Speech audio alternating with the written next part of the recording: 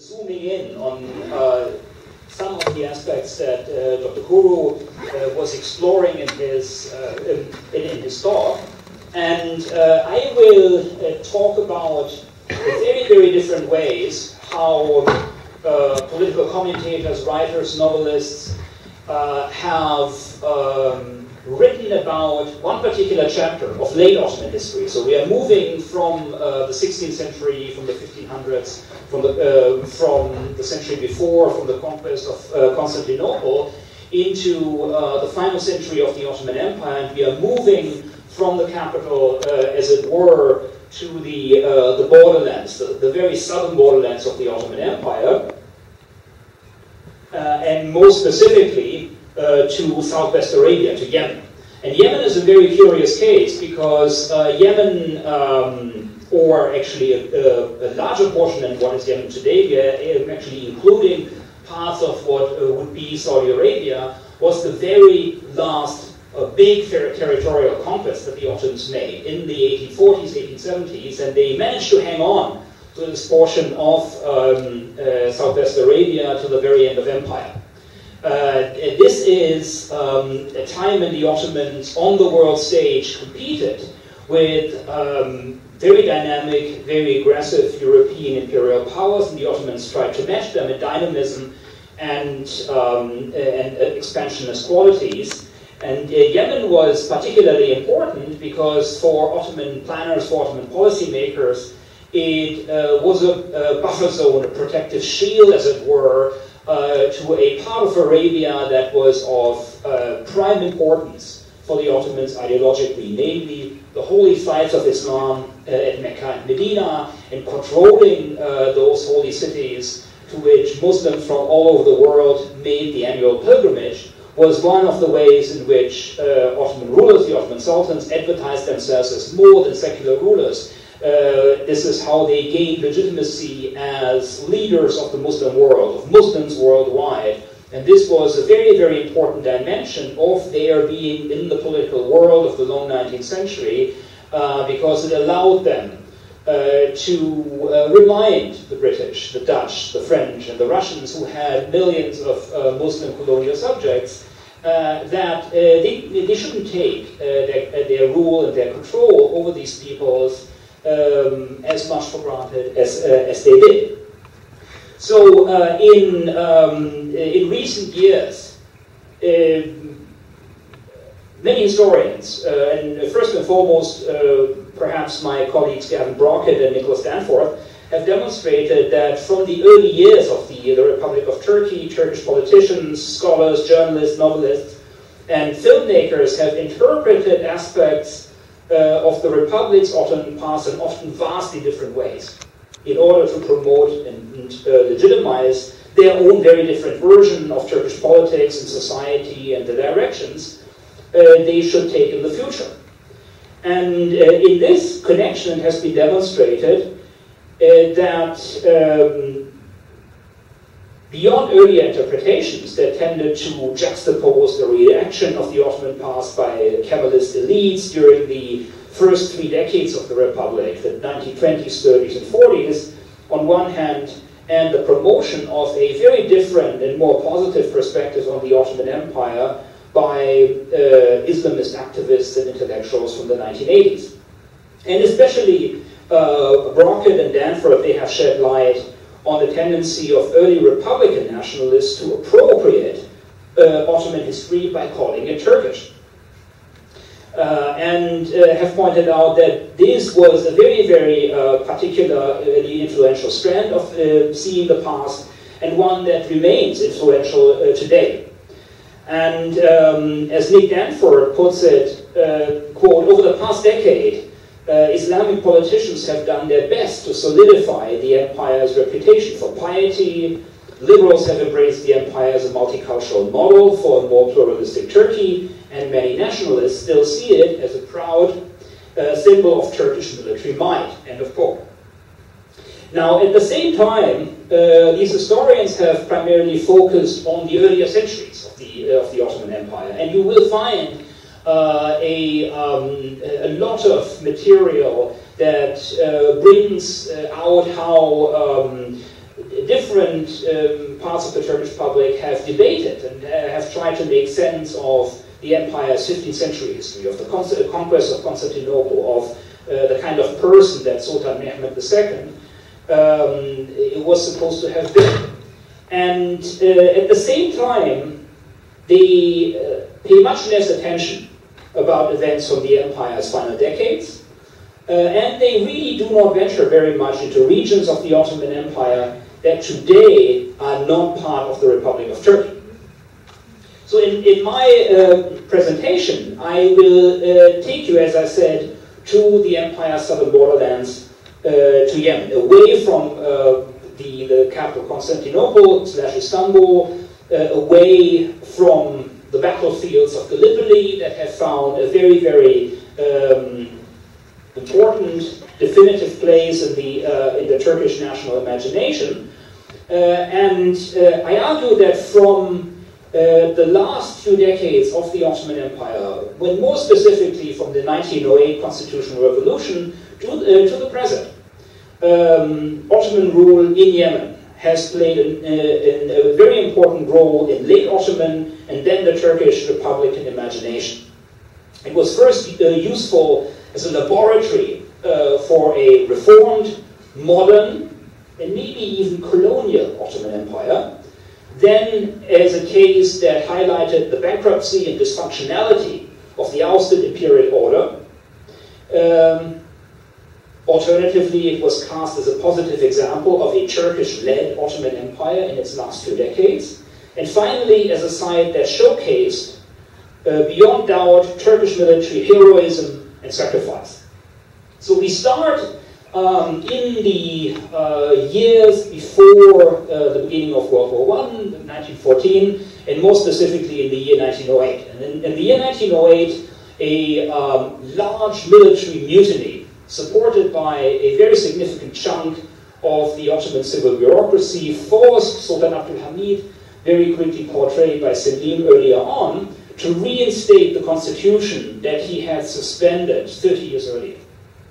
And this was a major event because it dismantled a very, very large portion of the Sultan's autocratic regime, including press censorship. And with the disappearance of press censorship, we are dealing with a flood of new magazines, journals, newspapers, book-length publications in all of the different empire's different languages. From Ottoman Turkish, the official language of the state, to Greek, Armenian, Arabic, and different Slavic languages. And in the 3-4 years following the reinstatement of the constitution, the return to constitutional monarchy, the election of an empire-wide parliament with representatives from all the different religious and ethnic communities, we see a very sustained attempt to come to terms with the 30 years of rule of Abdul Hamid. And if you're looking for a leitmotif in many of these publications, newspaper commentary, and so on, is that the empire has been taken off track by the Sultan. It has turned into a declining and empire very much threatened in its existence. And so what is very prominent in this kind of very voluminous and detailed commentary is works ranging from newspaper articles to book lengths, treatises, if you will, that make the point that Yemen is a perfect showcase to show what is wrong with the Ottoman Empire under Abdul Hamid. And so what we are dealing with is a very large number of publications by Ottoman military men, by officers, but also bureaucrats who had served Abdul Hamid in Yemen and who are now finally, that censorship is gone, free to speak out. And so people like the Brigadier Rishdi Pasha in his Memories of Yemen, or another military commander, Atif Pasha, in his History of Yemen, they make the point that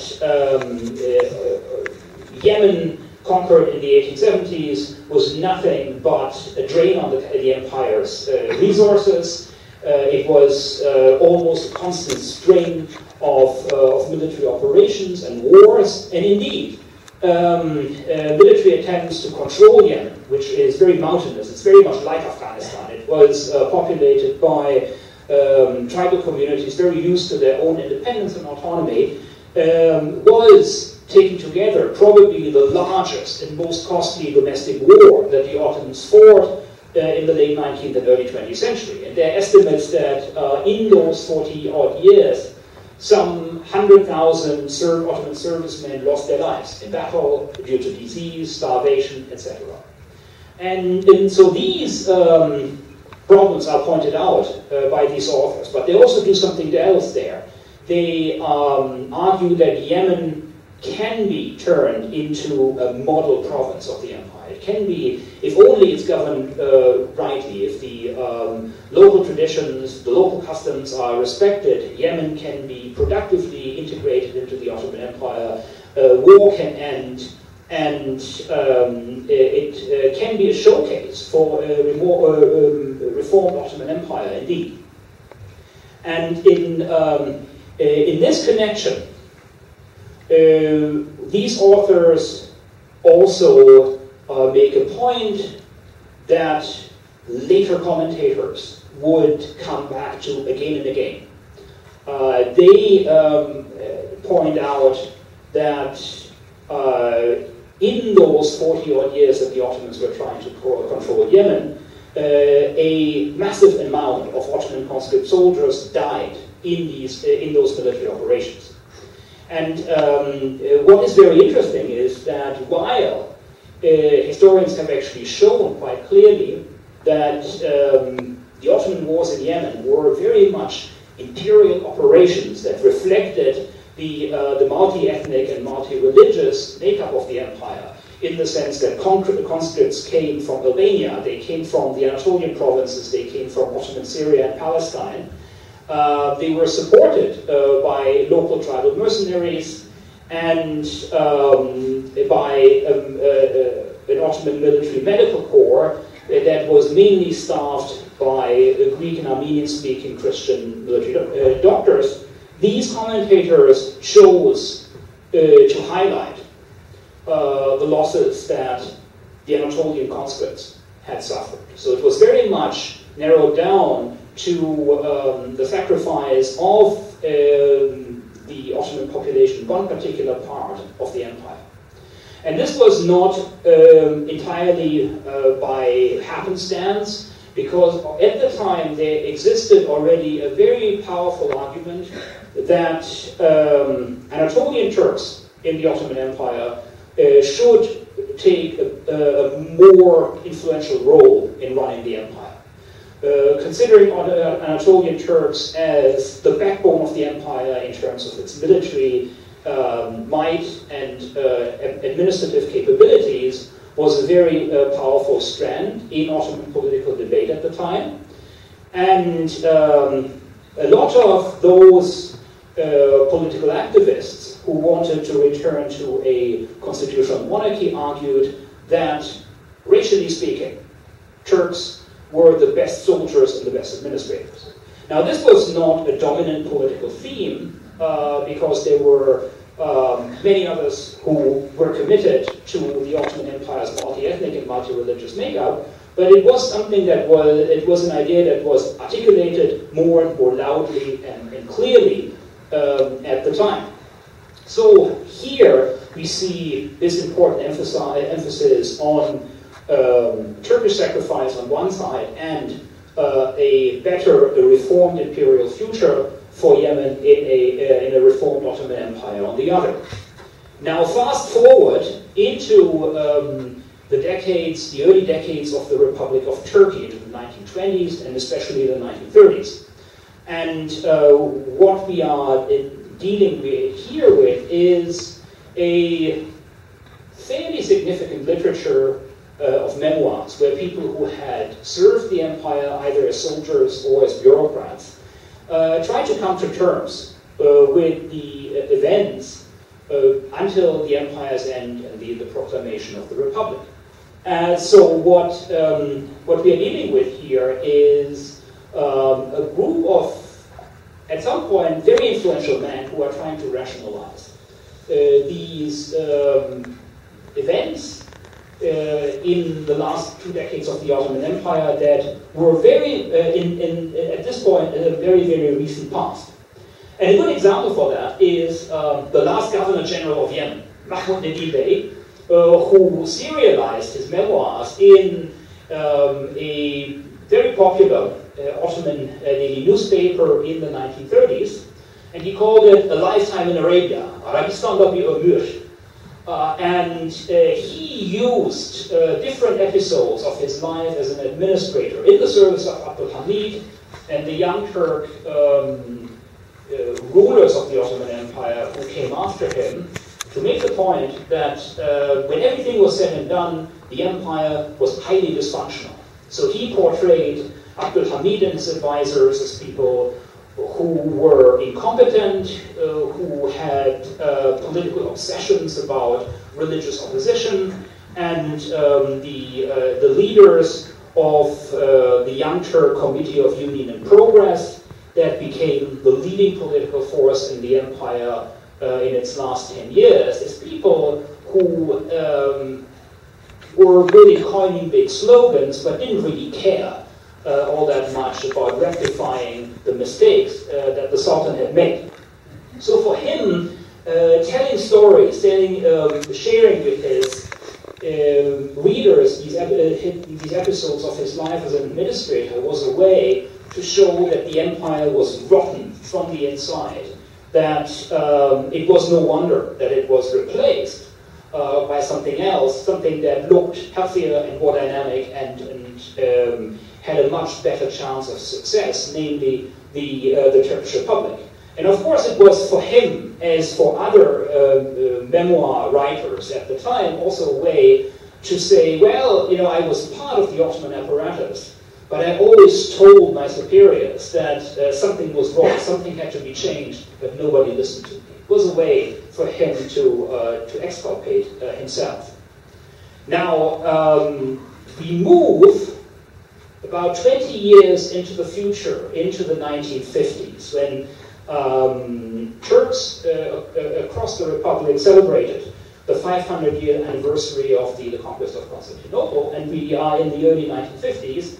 And this is when former administrators, soldiers, bureaucrats, doctors, engineers, who had served the empire in Yemen, had spent the best years of their lives, essentially, in this Arab borderland, when they are retirees, when they're in their 60s and their 70s, and when they're worried. They're worried that what they have done and their life experience and that of those conscript soldiers who served in Arabia is likely to be forgotten. And they have a point, because this is a time when in the Turkish historical imagination, World War I looms large, especially the Ottoman victories at Gallipoli against the British, the French, and their imperial armies, the victories over the British Indian forces at Kota Lamara in 1915, and even more importantly,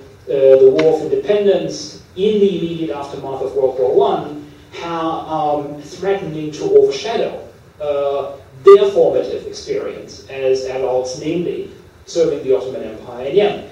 And so people like former military prosecutor Zeki Ilolu, or a former communications officer, Asaf Tanrikut, at the end of their lives, they write down their memoirs, and they do something which is very, very interesting. They, almost like oral historians today, they write to those of their old colleagues and comrades they still know, who are still alive, and they say, well, can you write me a letter that summarizes in a few pages your impressions, what it was like to serve in Yemen, what it was like to be a soldier there, what it was like to be a district officer. And they do this, and in a very much scrapbook, patchwork kind of way, they produce these memoirs that pull together the observations, the memoirs of many people. They too find Yemen, remembering Yemen as part of the Ottoman Empire, useful, but for very different reasons than the commentators in 1908, 1909, 1910, and people like Mahmoud Nadine in the 1930s. They find it important because they don't want the service of the conscript soldiers there to be forgotten. They are worried that with the war and the War of Independence being so prominent, nobody will talk about them anymore, nobody will remember them, because there are no military cemeteries, as opposed to what is going on in Gallipoli. There are no ceremonies on a yearly basis. And so they are trying to write back Ottoman Yemen into the consciousness, into the sort of recorded history that educated people in the Republic know. And their starting point is something very interesting. It is folklore. Their starting point is a particular genre of Anatolian folk songs, the Yemen songs, the Yemen Türküleri, that always have one particular theme. It is the mourning, the distress, the pain about loved ones, brothers, fathers, sons, who serve as conscripts in Yemen, who are most likely not to come back. And the starting point for people like Hilolu and Tanrı Kut is, well, we know about these folk songs. Our folklorists, they have published them. We now have recordings of them. We listen to them sometimes on the radio. But hardly anybody knows the story behind this. Let me tell you the story behind the Yemen songs. And in doing that, in recording the history of the people behind those folk songs, they are also erasing the imperial history of Yemen. Because Yemen becomes suddenly a quintessentially Turkish experience. And the Arab conscripts, the Bosnian conscripts, the Albanian conscripts, and the local mercenaries, for example, disappear from this record. Becomes a quintessentially Turkish experience exemplified in a particular genre of Turkish folklore. And highlighting especially the war, World War I in Yemen, is also something extremely useful for those former bureaucrats and officers in the 1950s and 1960s. Because the war in Yemen went well for the Ottomans, and it ended well. It went well because they quite decisively threw the British in Arabia on the defensive, and the British couldn't do really a lot until the Ottoman Empire had to capitulate in 1918, and the Ottomans, because they were defeated elsewhere, had to surrender. In Yemen, they remained undefeated in the field. A very big, psychologically, a very, very important point. The other point that made Yemen so important, or the other 2 points I should say, are these. Yemen, the war in Yemen was a clean war.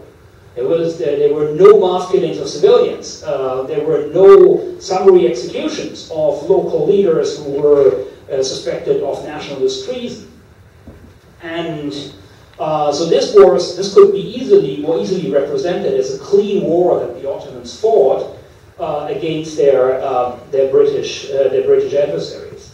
And finally, it was something that they felt more people should know about, is because in Yemen, the Ottomans managed, before the war, to end decades of conflict with local tribal communities, with local leaders, and they came to a peace settlement in 1911 that lasted throughout the war. And the most prominent of the local leaders, the Shia Imam Yahya, is quoted in one of those books, in Hilolu's The Turks in Yemen, "I will be sharing my last piece of bread with the Ottoman state, if I have to."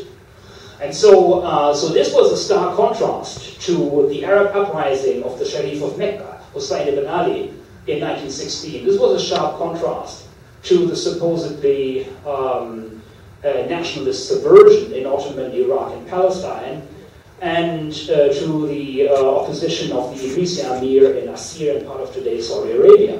So it's no wonder that in 1992, the prominent Turkish daily newspaper Milliyet ran a story that had the headline, "Yemen, the only Arab country that stayed loyal to us." And historically, everything is wrong with that sentence, but it gives you a very, very good impression of how this kind of writing, memory production, singled out Yemen as a positive chapter in late Ottoman history. And so what we are dealing with here is, in highlighting the sacrifice, the positive aspects of the Ottoman Empire, these people zoomed in, as it were, on the commentary and the discussions from the early 1900s and took out those portions that really served their political agenda to the exclusion of everything else. So it became a much narrower vision. And if you go into the 2010s, into the very, very recent past, you see something equally interesting. You see a proliferation, very large number of scholarly or semi-scholarly work, historical novels, and the republication of all of these other works, of Rishdi Pasha's Memories of Yemen, Atif Pasha's History of Yemen, Mahmoud Adib's memoirs, and the books by Ehilu Tanrukut and others. They're all republished, and new works being created, especially historical novels. And these historical novels take an even kind of narrow focus. They all focus on Yemen as a site of Turkish heroism, of military kahramanlık, and it is in the preface, in the introductory paragraphs of his book about a Turkish or Ottoman tribal leader, Mihri Bey, that Cengiz Çakaloğlu says Turks throughout history, since the Middle Ages, have always produced military heroes.